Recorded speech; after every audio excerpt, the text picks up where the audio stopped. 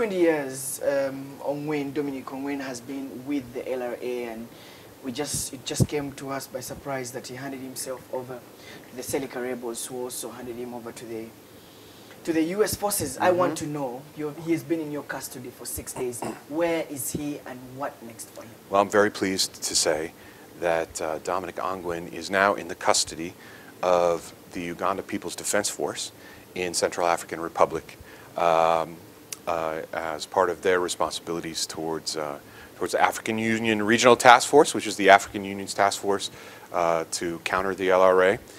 They've taken custody of him from the Special Forces today.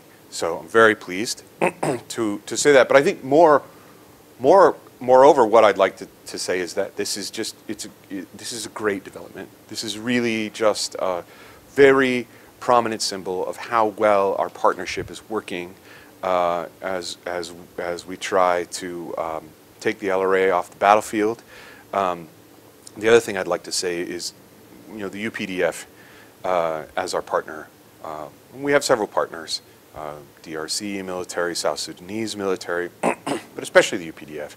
They're the ones who for years have been doggedly, persistently pursuing Kony and the LRA.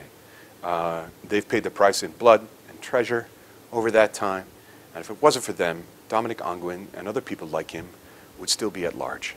And so I think the UPDF deserve a lot of credit for where we are right now. I think it's just a tremendous development to have the #2 person in the LRA removed from the battlefield. We're very excited. Excited indeed. Dominic Ongwen has been in the U.S. custody for 6 days. And we know that the Ugandan forces have tried to ask him to be handed over.